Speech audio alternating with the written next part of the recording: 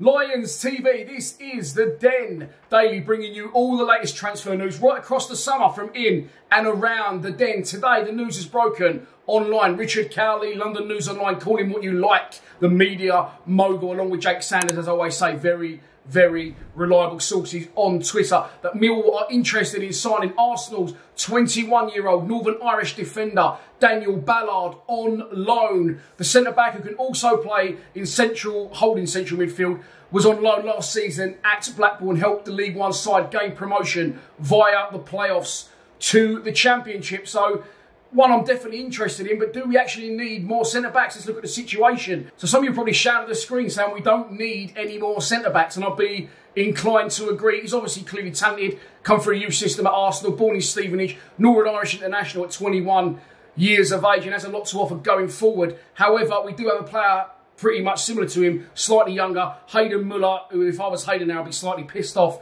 if I'm honest, that he's not getting the opportunities, and it looks like Ballard might be. On top of that, you've got Alex Pearce, who's just a team motivator nowadays. Don't think he'll play a lot at all next season. You've got George Evans and Ryan Leonard, who can also play in the area, along with Murray Wallace, is available for cover, and of course, the deadly duo, the main partnership of Sean Hutchinson and Jake Cooper. So I'd say we're nicely covered in that area. I mean, if anything, we want to be looking for players a little bit further up the pitch.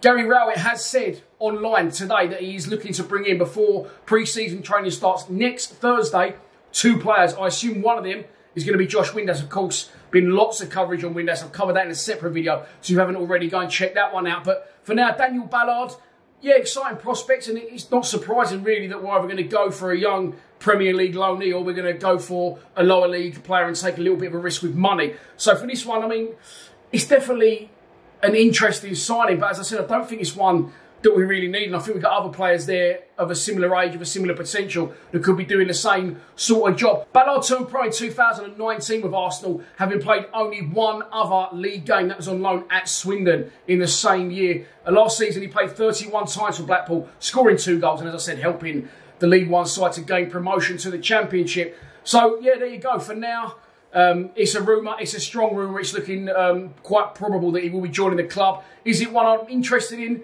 Well, I am, yeah. He's obviously had a good season under his belt in the Championship, but as I said before in many other previous videos, I'd like to see us pursue with our own talent and our own homegrown defenders, and we've got plenty of them there. So, there you go. Enjoy your weekend. I'm off for a nice weekend away. Please subscribe to Lions TV.